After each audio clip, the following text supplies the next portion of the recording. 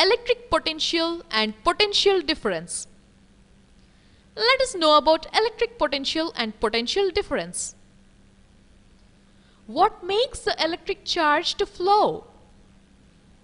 Actually, charges do not flow in a wire by themselves. Why? Let us consider the flow of water. In a horizontal tube, water does not flow.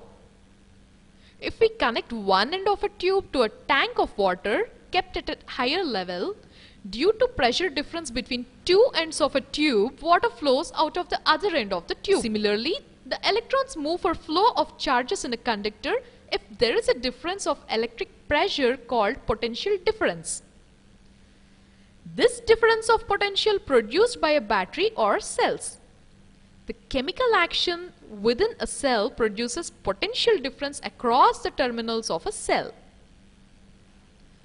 When the cell is connected to a conducting circuit, the potential difference sets the charges in motion in conductor and produces an electric current. What is the potential difference? It is defined as the work done to move a unit charge from one point to the other. Potential difference between 2 points equal to work done by charge, that is V is equal to W by Q. Measuring of electric potential difference. The SI unit of electric potential difference is volt, named after Alessandro Volta.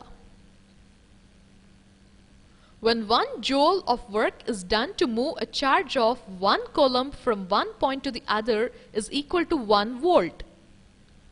The potential difference is measured by voltmeter and is always connected in parallel.